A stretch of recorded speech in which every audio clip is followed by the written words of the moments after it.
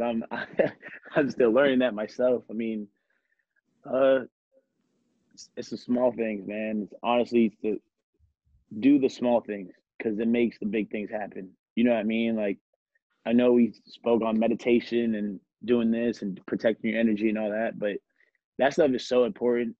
Like I'm myself in that process right now of meditating, protecting my energy, doing the small things that I never thought would matter, but that's what matters.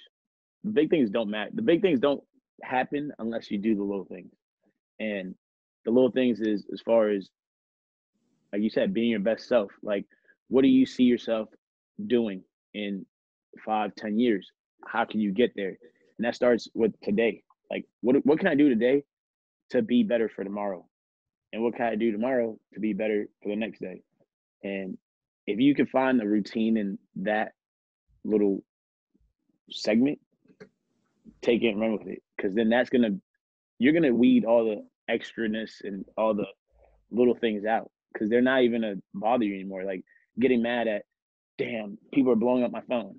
Like you're not gonna get mad at that anymore because you know who you are, you know what you do, and that's not gonna even matter because of you're doing the little things, and those little things are gonna be able to protect your energy. You're gonna be able to sit there for 20 minutes with yourself. And I feel like a lot of people are afraid of looking themselves in the mirror. You know what I mean? Like seeing who they really are. Like, am I this person or am I that person? Like, you have to sit there and deal with that.